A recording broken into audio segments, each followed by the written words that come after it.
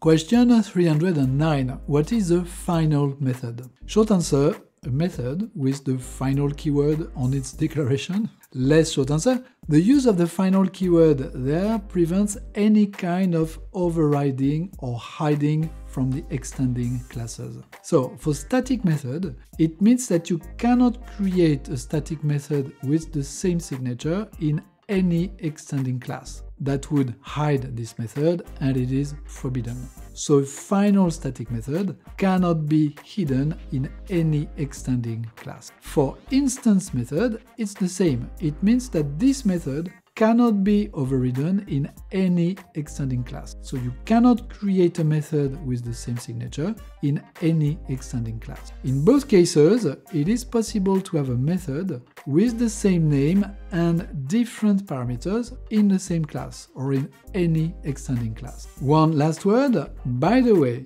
if you have a final static method in a class A, it also prevents a non-static method with the same name in any extending class. And the reverse is also true. A final instance method in A prevents any static method with the same name in its extending classes.